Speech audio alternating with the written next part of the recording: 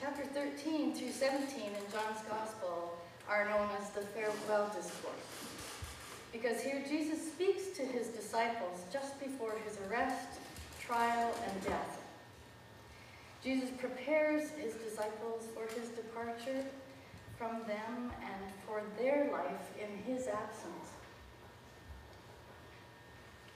What Jesus envisions as the future for his disciples is the present reality for the reader of the gospel, because this contemporary church lives without the physical presence of Jesus and is sustained by Jesus' words. Jesus' words in chapter 13 through 17 offer a vision of a new life that is possible for all who follow him. At the heart of this vision is the community's love for one another. Jesus says, "I give you a new commandment, that you love one another. Just as I have loved you, you also should love one another." How can the church be an effective witness to Jesus' love if it cannot enact love among its own members? The love Christians are commanded to have for one another will continue the work and be the presence of Jesus after his death and resurrection. The language of love is a different ethical language from the language of discipleship found in the Gospels of Matthew, Mark, and Luke. Rather, the language of love found in John's Gospel is a language of fullness rather than emptying. One gives one's life for one's friends as an act of love, not as an act of self-denial and self-sacrifice, as it is understood in the Synoptic Gospels, Matthew, Mark, and Luke.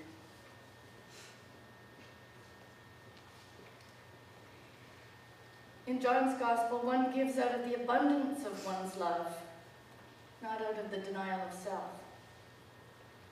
Fullness and sharing of love characterize discipleship and faith. The Gospel of John makes it clear that the disciples' love for one another derives from and is modeled on Jesus' love for his followers. Jesus loves his followers by making God known to them, giving them God's word, and embodying God's love, calling many and varied sheep to his fold, calling his followers friend, not servant, and laying down his life for his friends.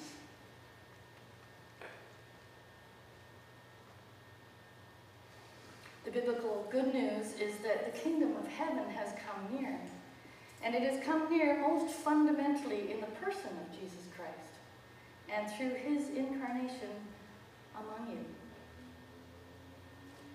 Of a love that is beyond calculation and payment, and more specifically is a spontaneous love that forgives sins and serves others. Jesus encourages his followers to three forms of love: unconditional love of God, love of neighbor as oneself, and love of one another. The church and congregational life at times may be challenging because the church is a stressed and changing place and does not always manage to rise above pettiness, self-interest, and plain old garden variety sin. And so then, how do we go about loving one another as Jesus first loved us?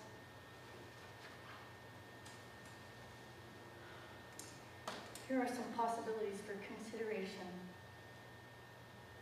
We can love one another simply by showing up, by offering leadership and participating together on one or more of the many committees and teams as we rebuild our church. Another possibility which has come to fruition. Back in November, Blair and I worried, how are we going to do this sabbatical? And we got that done. We're almost there.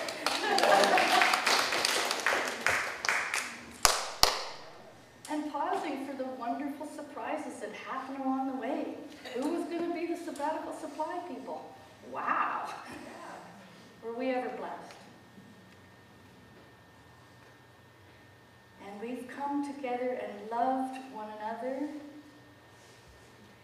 Now that our sabbatical supply folks have gone away, and they're home safely, by the way, here we are, loving one another through the next couple of weeks until Blair returns home, refreshed and renewed.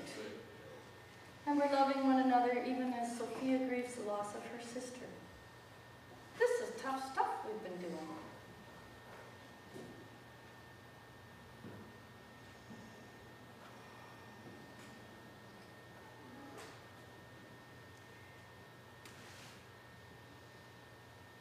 I have another experience of loving one another in our community.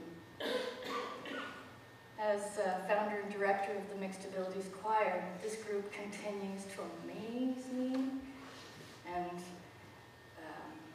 they love one another in our music therapy sessions, even when the maracas are flying and somebody's ticked off that they didn't get to sit next to their favorite buddy. We work it out. And in my role as chaplain over at Branch 118, Royal Canadian Legion, I've heard some amazing, heartbreaking stories from our vets who have laid down their lives for their friends and us. And a lot of those dear guys who have served their country, they did it so that I could conduct a choir like the Mixed Abilities Choir, and those folks would be accepted and embraced in community life. That's pretty neat agape love, isn't it?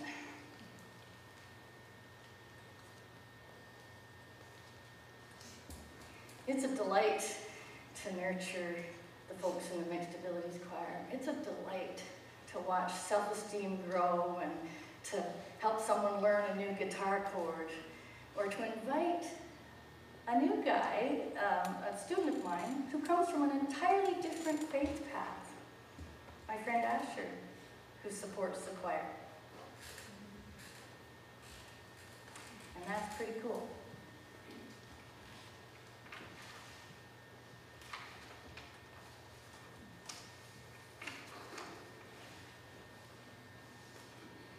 The commandment to love one another has its primary focus on the life of the Christian community.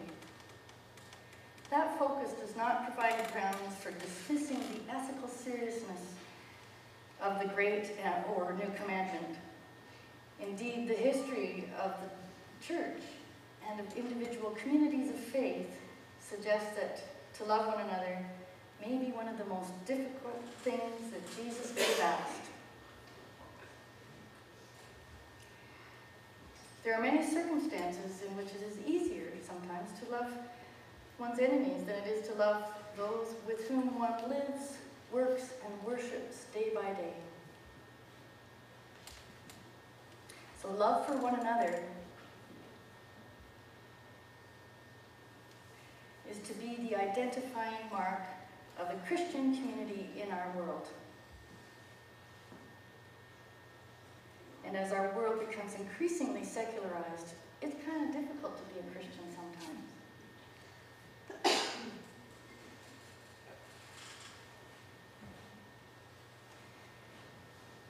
Friends,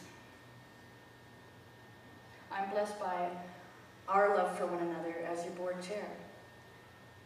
It's been a real learning curve. And I'm glad to have a wonderful group that meets regularly, and we agree to love one another, even when we disagree. we get through some tough stuff, decision-making wise. And in gratitude,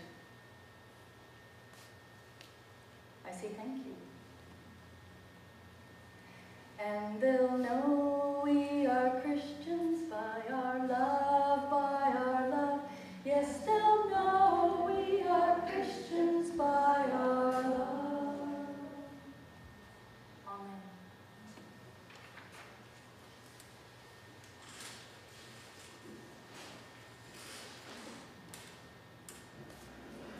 Will you pray with me?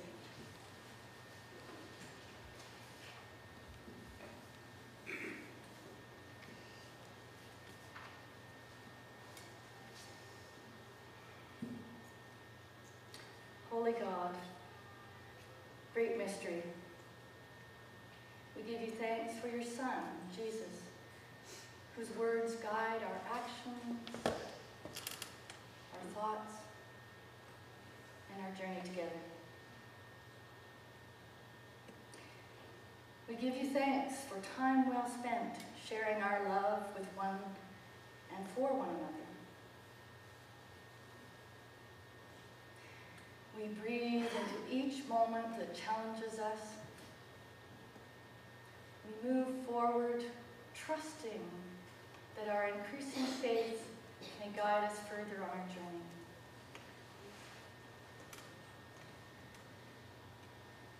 We give you thanks for your Son, whose example of love guides us, teaches us,